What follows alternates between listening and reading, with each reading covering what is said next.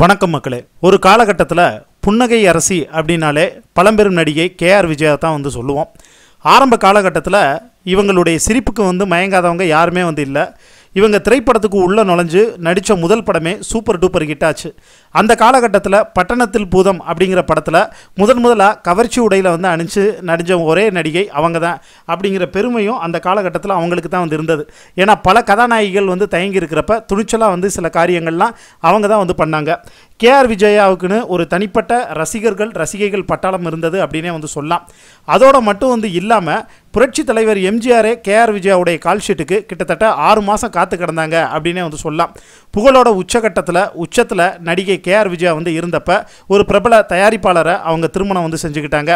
அதோட மட்டும் இல்லாமல் அவங்களுடைய நிறைய இந்த சாமி படம், அம்மன் படம், இது மாதிரி எல்லாத்துக்குமே நடிகை கேஆர் விஜயா அப்படின்னு தான் சொல்லுவாங்க. நடிப்புலையும் அவங்களுக்குன்னு ஒரு தனி முத்திரை பதிச்சாங்க அப்படின்னே சொல்லலாம். நாட்கள் ஓட ஆரம்பித்தது. கால மாற்றங்கள். கேஆர் விஜயாவுக்கு பசங்க பிறந்தாங்க. பசங்க பிறந்த உடனே கிட்டத்தட்ட நடிகர் திலகம் படத்தில் வரக்கூடிய சாவித்திரி மாதிரி இவங்களுக்கு நிலைமை மாறிச்சு. என்ன ஒன்றுனா, அந்த காலகட்டத்தில் நடித்த திரைப்படங்களில் காதலுக்கெல்லாம் முக்கியத்துவம் கொடுக்கக்கூடிய படங்களில் காதலுக்கு சப்போர்ட் பண்ண நடிகை கேஆர் விஜயா ரியல் லைஃப்பில் தன்னோட பசங்க காதலிச்சு திருமணம் செஞ்சுக்கிட்டப்ப அதுக்கு அவங்க எதிர்ப்பு தெரிவித்தாங்க. அதுக்கு ஒத்து போகலை. ஒரு கட்டத்தில் என்னென்னா, பசங்க எல்லாருமே அனாதையாகிட்டு அவங்க நேராக அமெரிக்காவில் போய் செட்டில் ஆகிட்டாங்க. அமெரிக்காவில் போய் செட்டில் ஆனதுக்கப்புறமும் இவங்க பசங்க மேலே அதிகமான ஈடுபாடும் அதிகமான அக்கறையும் அதிகமான அன்பு கொண்ட காரணத்தினால பசங்களை எவ்வளவோ தொடர்பு கொண்டு நீங்கள் இங்கே என் கூட இருங்க, இல்லை நானாவது அங்கே வந்துடுறேன் அப்படிங்கிற மாதிரி அவங்க சொல்லியிருக்காங்க. இல்லை அப்படியெல்லாம் எதுவும் இல்லைன்னு சொல்லிட்டு பசங்களே நேராக அவங்களுடைய சொத்துக்களை ஏமாற்றி வாங்கிட்டு போயிட்டதாகவும் எல்லாரும் சொல்கிறாங்க. இதனால் உச்சத்துக்கு விரக்திக்கு போயிட்டாங்க நடிகை கேஆர் விஜயா. ஒரு கட்டத்துக்கு அப்புறமும் இவங்களுடைய கணவர் இறந்து போயிட்டாரு. இறந்து போனதுக்கப்புறமும் என்ன பண்ணுறதுன்னு தெரியாமல் ஆந்திராவில் போய் இருந்தப்ப இவங்களுடைய சொத்துக்கள் எல்லாமே கொஞ்சம் கொஞ்சமாக கரைய ஆரம்பித்தது.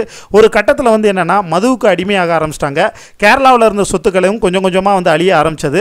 அதுக்கப்புறம் ஃபுல்லாக பார்த்தீங்கன்னா மதுவுக்கு அடிமையாகி தன்னுடைய கவலைகள் எல்லாத்தையும் மறக்கணுங்கிறதுக்காக அதுக்கு ஃபுல்லாக அடிக்ட் ஆகிட்டாங்க.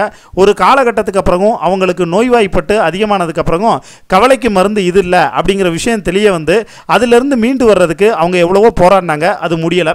ஆனால் இப்போ ஆந்திரா பகுதியில் இருக்கக்கூடிய ஒரு மலைப்பகுதியில், ஒரு கிராமத்தில் இருக்கக்கூடிய ஒரு மலைப்பகுதியில் ஒரே ஒரு சொந்த வீடு இருக்குது. அந்த காலகட்டத்தில் வாங்கி போட்டது. அந்த வீட்டில் நடிகை கேஆர் விஜயா மட்டும்தான் இப்போ இருக்காங்க. ஒரு காலகட்டத்தில் புகழோட உச்சத்தில் இருந்து அவ்வளவு வேலையாட்கள் போட்டு வந்த நடிகை கேஆர் விஜயா இப்போ சிறுநீர் கழிச்சா கூட அதை கவனிக்கிறதுக்கு எதுவுமே இல்லை. தன்னுடைய வேலைகளை தான் தான் பார்த்துட்டு இருக்காங்க. ஒரே ஒரு வேலைக்காரவங்க மட்டும் சமைச்சு வச்சுட்டு போவாங்களாம். அந்த சாப்பாடை அவங்க 3 நேரம் சாப்பிடுவாங்களாம்.